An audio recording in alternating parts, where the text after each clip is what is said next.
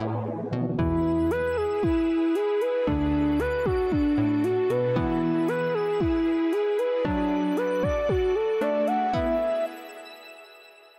for dropping in!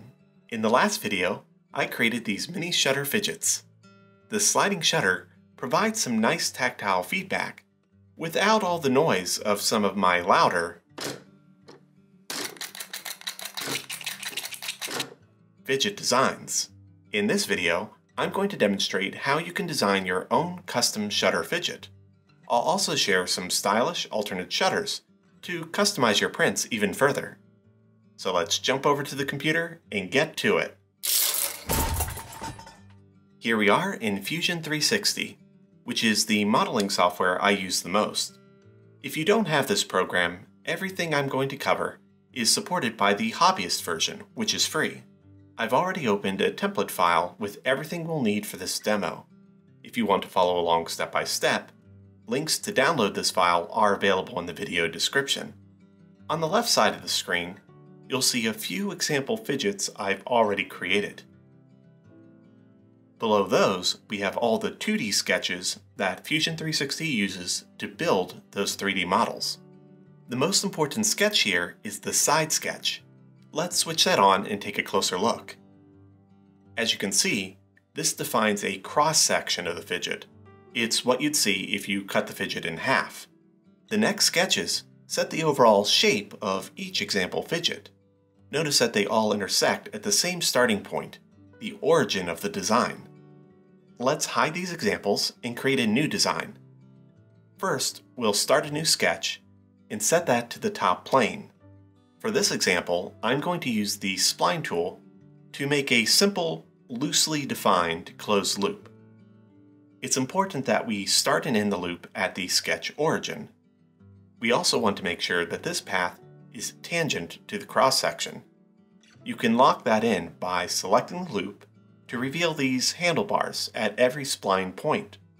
Next, click the handlebar that runs through the sketch origin, and then click the horizontal vertical constraint option. That's at the top of the screen.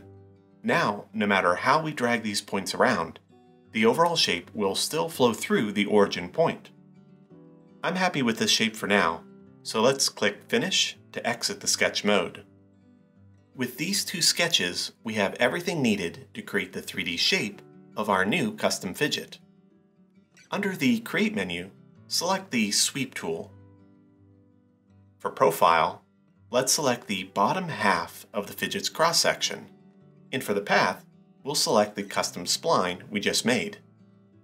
If you get an error at this step, it probably means that the custom path had some corners that were too tight for the Sweep tool to follow. If that happens, just go back into your custom shape sketch and move some points around until it works.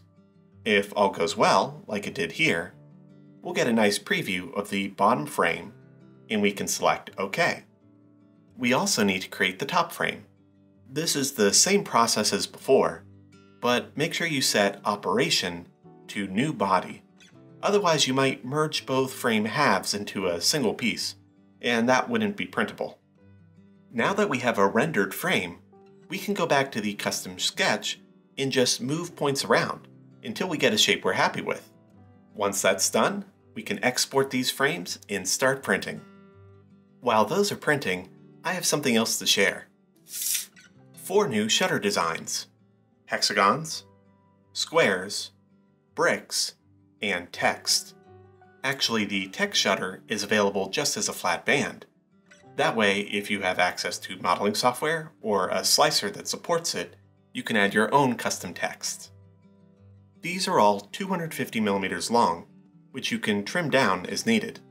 If you need a longer shutter, I'm making the Fusion 360 files available for these as well, so you can resize them to fit. Oh, hold on a second. The custom fidget frames are done. Let's add a shutter and get these snapped together.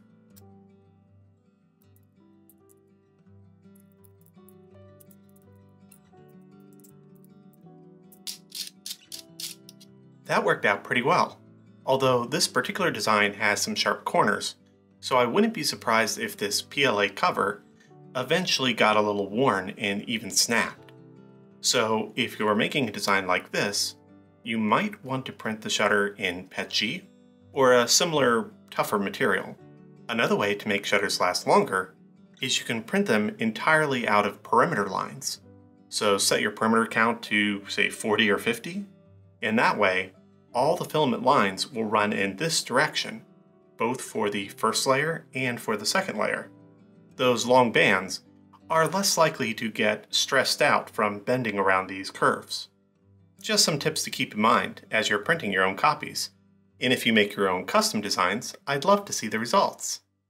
But until then, happy printing, and thanks for stopping by.